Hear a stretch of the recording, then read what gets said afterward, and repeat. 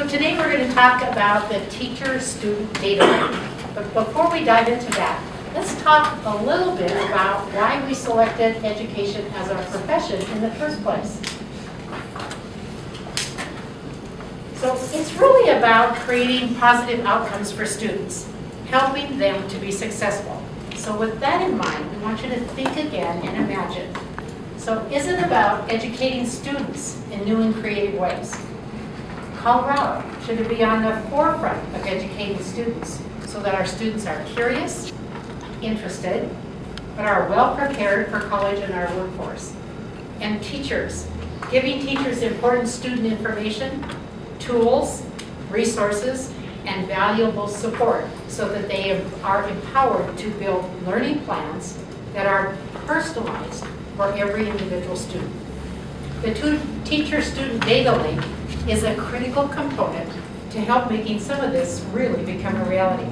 It is designed to give you valuable information, and it's going to empower teachers to validate information that's in this system.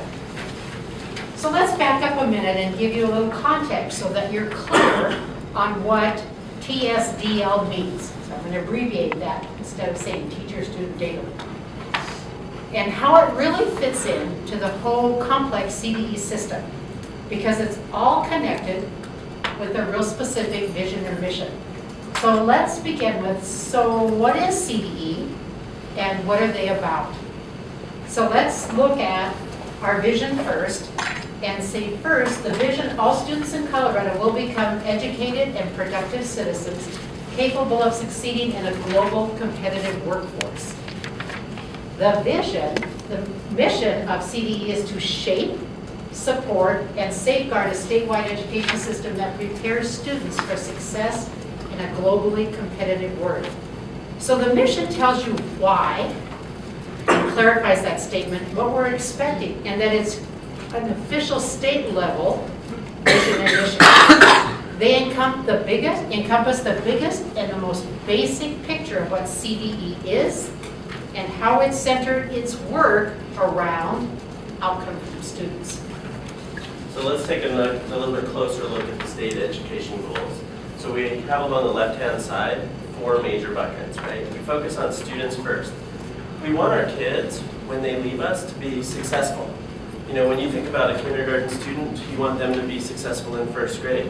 But sometimes it's hard to pull yourself out of that first grade window and think about it as a whole. So we at the department think about it as all of the students in Colorado being on track to graduate so that they can be competitive for whatever opportunities exist for them in the 21st century that we're supposed to be preparing them for. But then when we think about the students, we have to not forget about the educators. So this little section here is about great teachers and great leaders. We believe that teachers deserve to have leaders for their schools that provide them the time to collaborate, to do this kind of planning that is required for this personalization.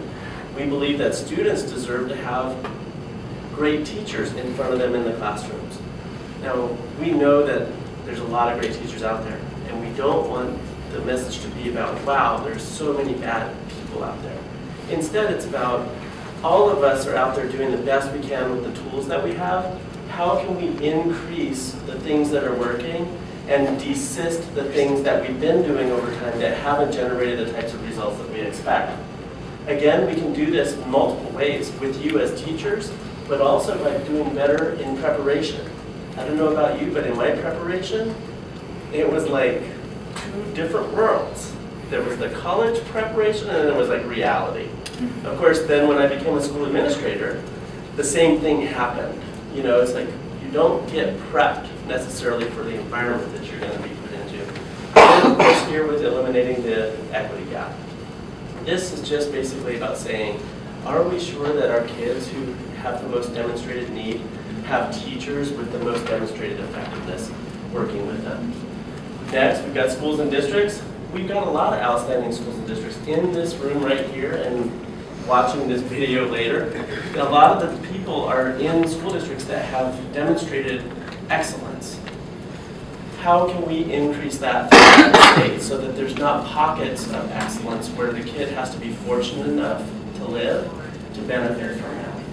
And then finally, we want to be the best state agency in the world.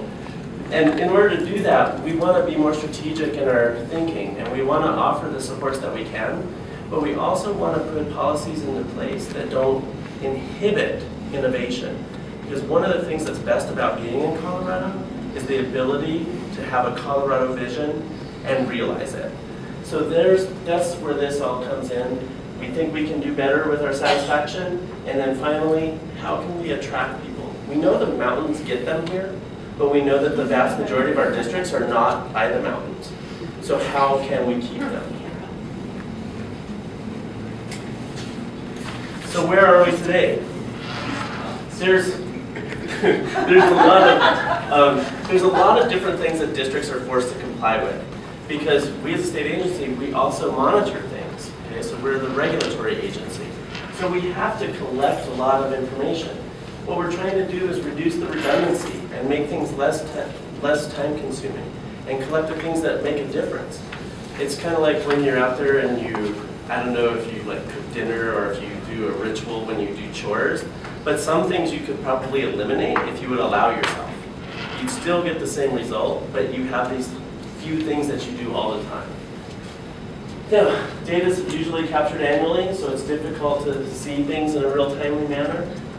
I'm not a real big slide reader, so I'm kind of like making sure that I do this.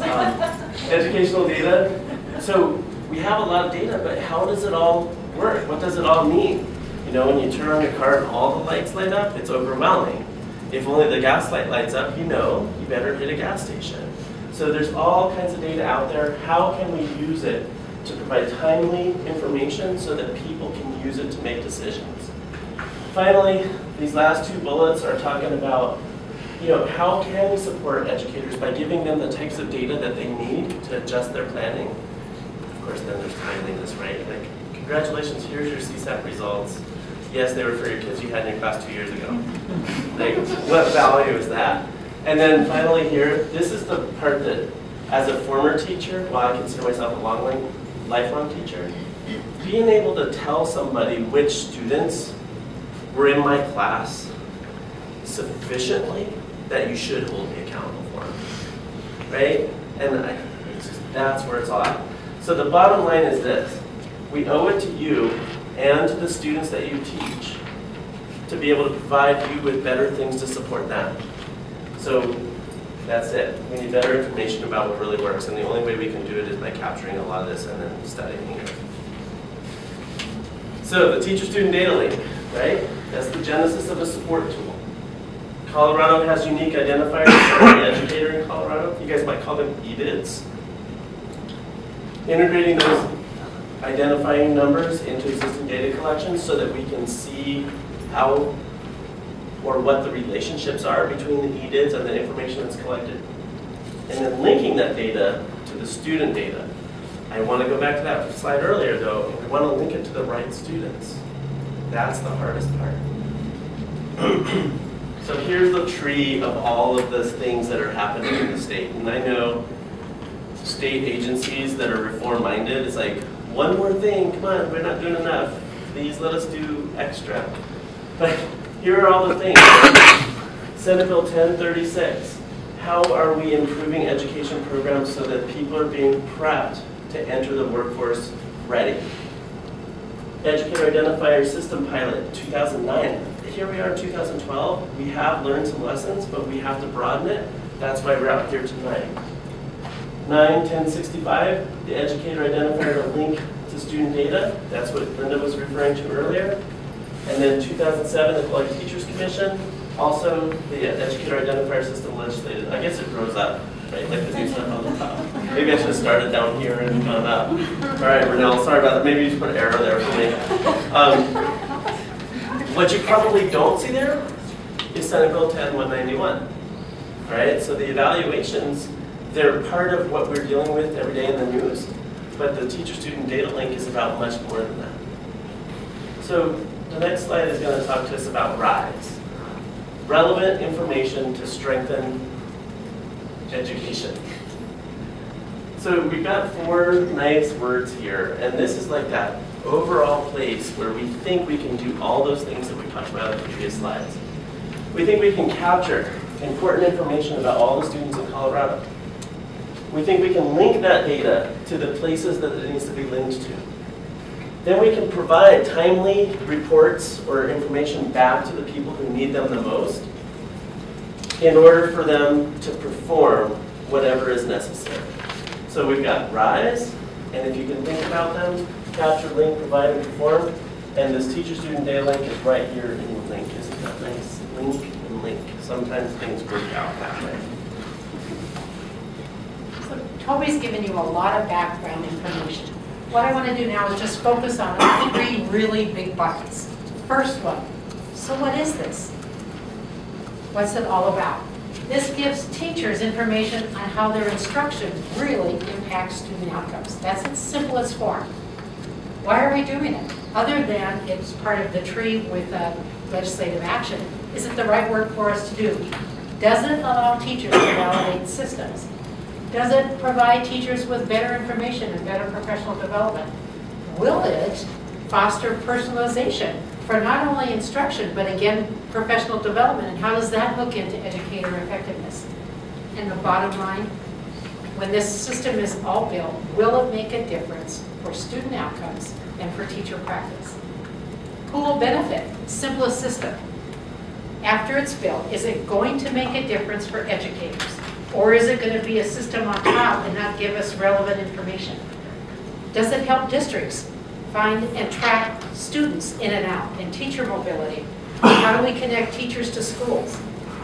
Principals and other administrators, how do we really help them plan their professional development around the data that they're getting from this system? Parents, will parents be able to access data to really look at where their students are?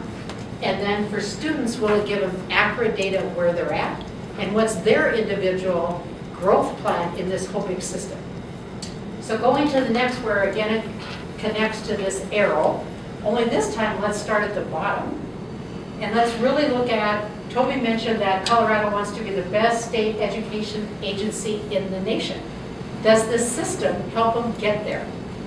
Will it help them collect data across districts, across higher ed?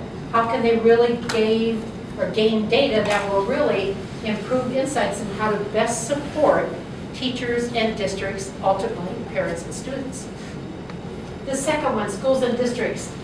How can this system really help outstanding schools and districts? What kind of data? Can they track mobility of students in and out? Will it help a district find out which kids are connected to which teachers, or which students aren't connected to which teachers? How do we look at that shared attribution? And will this data system really drive more decision-making processes based on the real data that right now we don't have? Educators, great teachers and leaders, that's easy to say. We don't have a lot of data behind that. So as an educator, what are some of the things you can ask yourself that this data system will really make a difference for improved preparation at higher ed, your own professional development, linked to now the quality standards? How will that link together? And it's all about, at the top, students. So how do we really have students be globally competitive and workforce ready, so all of this moves up to really improve, not only improve learning experiences for teachers, but for students and their parents.